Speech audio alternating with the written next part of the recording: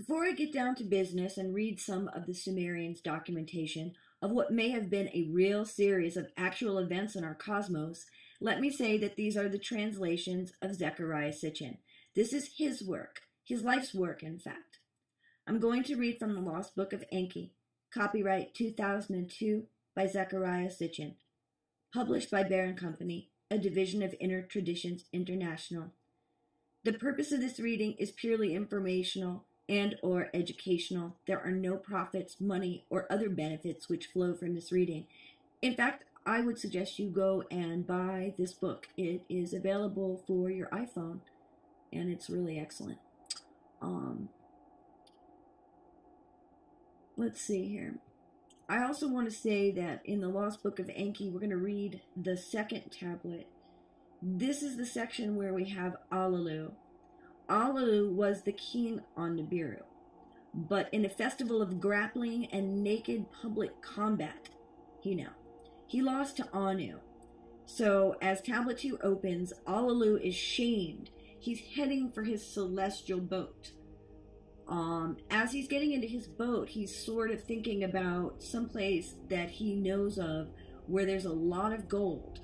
Gold is needed to create a shield around Nibiru to protect its atmosphere, which apparently has collapsed or is gone or what have you. Sound familiar? The particles of gold are vital for Nibiru. So if somebody finds gold, they're going to be like the hero. So this is kind of like one of those, wait till they see me and I'll show them. So Alalu hops into his boat. He's headed for the gold and he's planning on being the dude. So here we go. To snow-hued earth, Alalu set his course. By a secret from the beginning, he chose his destination. To regions forbidden, Alalu made his way. No one has gone there before. No one at the hammered bracelet, a crossing, had attempted. A secret from the beginning, Alalu's course has determined. The fate of Nibiru in his hands it placed, by a scheme his kingship to make universal. On Nibiru, exile was certain. That was because he lost to Anu. There, death itself he was chancing. In his scheme, risk was in the journey. Eternal glory of success was the reward. Riding like an eagle, Alalu the heavens scanned. Below, Nibiru was a ball in a voidness hanging. Alluring was its figure. Its radiance emblazoned the surrounding heavens. Its measure was enormous. Its belchings fire blazed forth. Its life-sustaining envelope, that would be the gold. Its hue, a redness, was like the sea churning. That's why you often see Nibiru pictured as having a red glow around it. That's the gold. In the midst, the breach was distinct, like a darkened wound. There's a break in the shields. He looked down again. The wide breach turned into a small tub. He looked again. Nibiru's great ball turned into a small fruit. The next time he looked, in the wide dark sea, Nibiru had disappeared. Remorse the heart of Alalu grasped. Fear held him in its hands. Decision to hesitation turned. To halt in his tracks, Alalu considered. Then from audacity to decision he returned. So he's going forward to find that goal. 100 leagues, 1,000 leagues, the chariot was coursing. 10,000 leagues, the chariot was journeying. In the wide heavens, darkness was the darkest. In the faraway, distant stars, their eyes were blinking. More leagues Alalu traveled. Then a sight of great joy met his gaze. In the expanse of the heavens, the celestial's emissary was greeting. Little Gaga, the one who shows the way, by its circuit Alalu was greeting.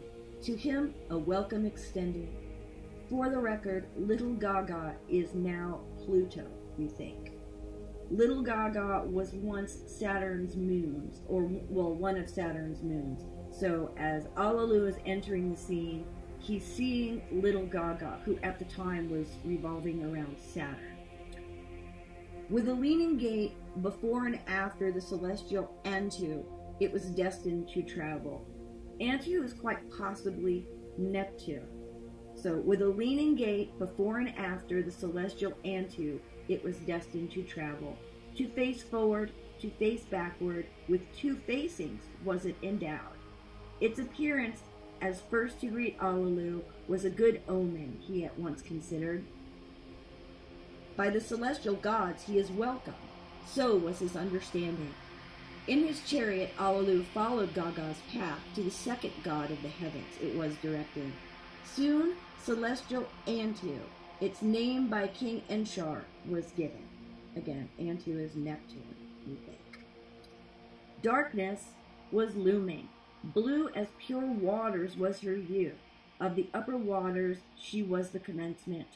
Alalu by the sight's beauty was enchanted. To course at a distance he continued.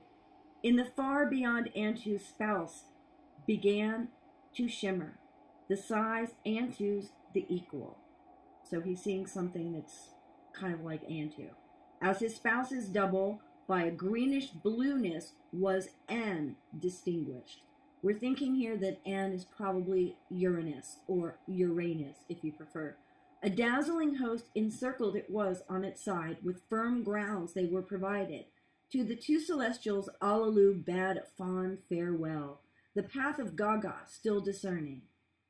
The way it was showing to its olden master, of whom it was once the counselor. To Anshar, the foremost prince of the heavens, the course was a turning. By the speeding chariot, Alalu the ensnaring pull of Anshar could tell. So he was being pulled into Saturn. By the speeding chariot, Alalu the ensnaring pull of Anshar could tell. With bright rings of dazzling colors, this chariot it was enchanting. Bright rings, dazzling colors. Saturn. His gaze Alalu to one side quickly turned. That which shows the way, with might he diverted. A sight most awesome then to him appeared. In the faraway heavens, the family's bright star he discerned. A sight most frightening the revelation followed. A giant monster in its destiny moving. Upon the sun, a darkening cast. Kishar, its creator, swallowed. Kishar is possibly Jupiter. Frightening was the occurrence. An evil omen, Alalu indeed thought.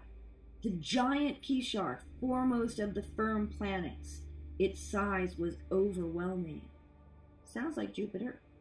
Swirling storms obscured its face. Colored spots they moved about, a host beyond counting.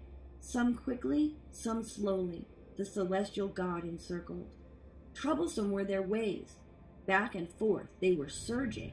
Yes, it does sound like Jupiter to me. Kishar itself a spell was casting. Divine lightnings it was thrusting.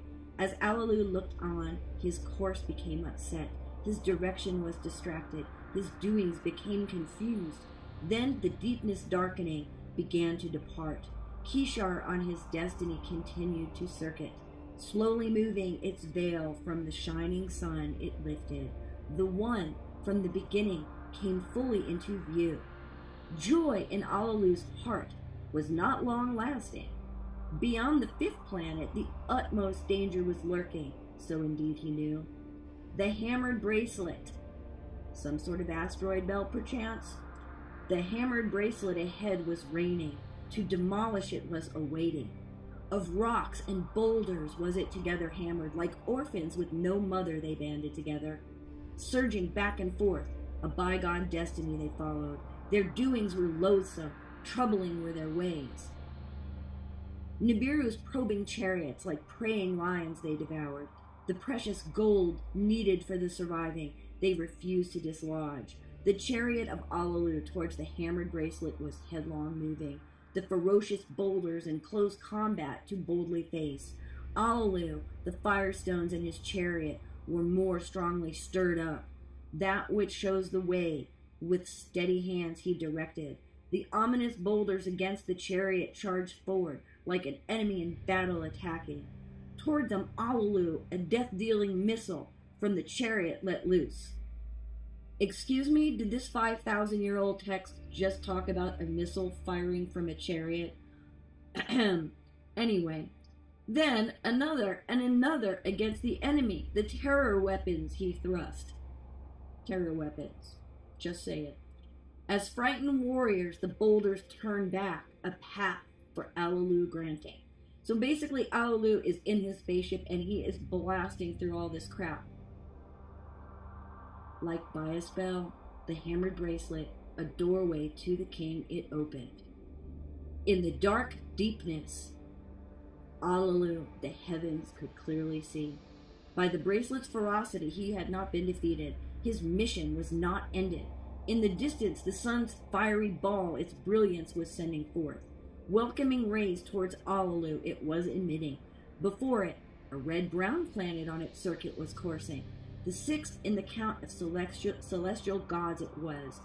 Alalu could but glimpse it. On its destined course from Alalu's path, it was quickly moving. Then, snow-hued Earth appeared, the seventh in the celestial count. Again, just so you know, it's the seventh planet that we're on because they were coming from outer space. Yeah, 5,000-year-old Sumerian tablet talking about the planets from the perspective of someone coming from outer space. Again, just saying. The snow-hued Earth appeared, the seventh in the celestial count. Toward the planet, Alalu set his course, to a destination most inviting. Smaller than Nibiru was its alluring ball. Weaker than Nibiru's was its attracting net. Its atmosphere thinner than Nibiru's was. Clouds were swirling within. Below the earth to three regions was divided.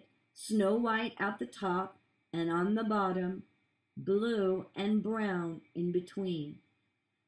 Again, 5,000-year-old tablet. Below the earth to three regions was divided. Snow white at the top and on the bottom, polar caps, blue and brown in between. It's a view of Earth that we didn't think anyone had 5,000 years ago. Just saying. Deathly Alalu spread the chariot's arresting wings around the Earth's ball to circle. It's a winged chariot. I don't know. Does that sound like a myth or could that be real? I don't know. In the middle region, dry lands and watery oceans he could discern. The beam that penetrates downward he directed. That being from his ship, I would imagine. Earth's innards to detect. I have attained it, he ecstatically shouted. Gold, much gold, the beam has indicated. I'm going to back up for a second. Anybody who knows how HARP sort of came about, just going to read that one more time. The beam that penetrates, all of those are capitalized words, so they're talking about a thing. Downward he directed. Alalu is now shooting a beam down at Earth. This is how he knew that there was gold there and decided to brave the hammered bracelet. It was clearly a journey worth making. Those are my words. I have attained it, ecstatically he shouted. Gold, much gold. From his spaceship, he shot a beam and found gold. It was beneath the dark-hued region. In the waters it was too. With pounding heart, Alalu, a decision was contemplating. Shall he on the dry land his chariot bring down, perchance to crash and die? Shall he to the waters his course direct, to perchance into oblivion sink? Which way shall he survive? Will he the treasured gold discover? In the eagle's nest, see, Alalu was not stirring. To fate's hands the chariot he entrusted.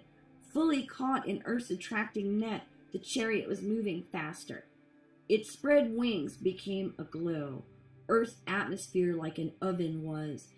Then the chariot shook, emitting a mortifying thunder. With abruptness the chariot crashed, with a suddenness altogether stopping.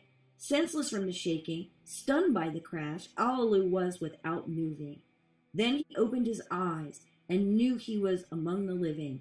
At the planet of gold, he victoriously arrived. Now this is the account of the Earth. To be continued in the next video.